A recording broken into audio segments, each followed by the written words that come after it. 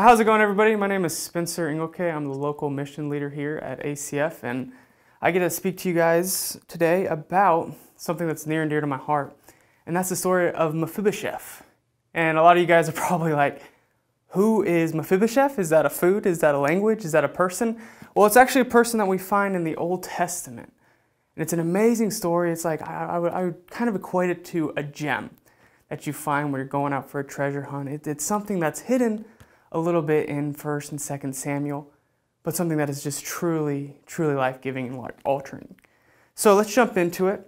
It is 2 Samuel 9 if you want to follow along in your Bible. And how it starts and says, "And David said, 'Is there anyone left of the house of Saul that I may show him the kindness for Jonathan's sake?'" Now, before we jump into it, we need to know these three characters in order to really understand the story. So you have David, king of Israel at this point. He's the one who slayed Goliath. He's the famous one, man after God's own heart. He fathered Solomon, another major king of Israel. So we know who David is. Saul was actually the first king of Israel, and he actually was usurped by David from God's anointing. And so we see David was the one who usurped Saul.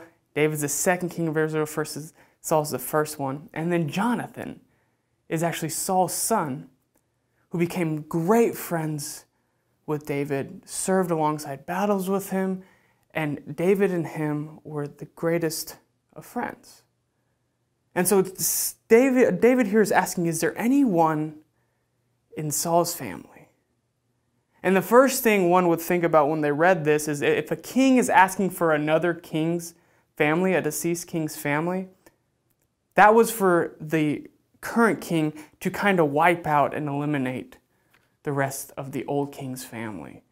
So there's no rebellion, there's no political figure for them to be kind of the people to be drawn behind just in case if there was a little bit of rupture in David's reign.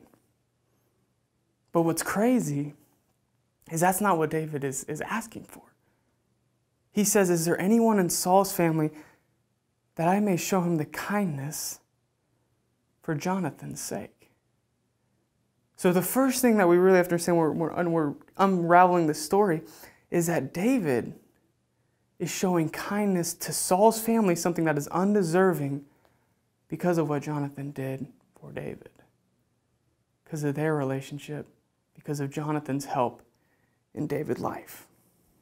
And it continues on in verse 2 and it says, "Now there was a servant of the house of Saul whose name was Ziba. And they called to David. And the king said to him, 'Are you Ziba?' He said, 'I am your servant.' And the king said, 'Is there still not someone of the house of Saul that I may show the kindness of God to him?' Ziba said to the king, 'There is a son of Jonathan. He is a cripple in the feet.' The king said to him, 'Where is he?' And Ziba said to the king, 'He is in the house of Machir, the son of Ammiel, at Lodabar.' Then David the king sent and brought forth from the house of Machir the son of Ammiel at Lodabar." So what's going on in this section is David is asking where is somebody in the lineage of Saul? And finally, an old servant of Saul, Ziba, comes to him and is like, David's saying, "Hey, is there anybody?" And Ziba says something very interesting. He says there is but one son of Saul left. And he is hiding out in Machir, the son of Ammiel, at Lodabar. Lodabar is a deserted place on the outskirts of Jerusalem. This son has ran away from Israel and now is in isolation, hiding. And he mentions he's also a cripple in the feet.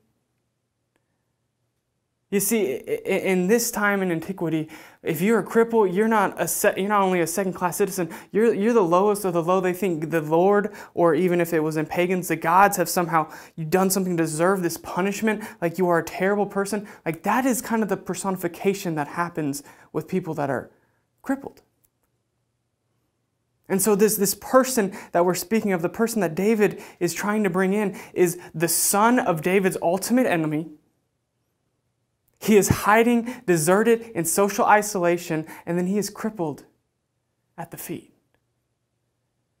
This is somebody that has been wrecked upon, and life has came and just spat in his face. And David says, bring him here. And Mephibosheth, that is the name of the person of Jonathan's son, the person that we're just talking about. And Mephibosheth, the son of Jonathan, son of Saul, came to David and fell on his face and paid homage. And David said, Mephibosheth. He answered, behold, I am your servant. And David said, do not fear, for I will show you the kindness for the sake of your father Jonathan, and I restore to you all the land that there Saul your father, and you shall eat at my table always. And he paid homage, and Mephibosheth said, what is your servant that you should show regard for a dead dog such as I?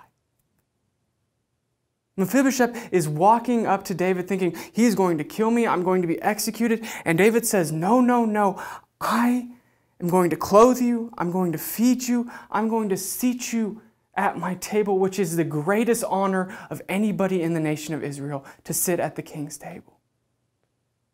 And I'm going to restore to you every single thing that your father Saul gave to you. You see, we're called to be David's church. We're called to take the blessings that the Lord has provided for us and go out and seek, not have Mephibosheth come to us. You see, David sought after Mephibosheth and find those that are hurting, that are self-isolating, and say to them, come, let me show you the love of God. Let me show you the kindness of the Lord. And what's amazing of what David did is not only did he meet Mephibosheth's physical needs, but he also said, you look at yourself as a dog, but you're going to sit at my table and I'm going to be in relationship with you. I'm going to be in partnership with you. I am not somebody that's above you. We are equals. Let us sit together and eat. So we're not called to just fix all the conditional and the material things. We're called to go out and love and to say, look, I see you, you're valued and cared for. Because that's what Jesus did. He didn't only fix the condition, he made sure the person felt valued. So church, that's my devotion today, and that's my plea, and that's my challenge to you. Go out and seek the Mephibosheths of this world and show them the kindness of God, not only through material gifting, but coming in community and showing them that they are valued.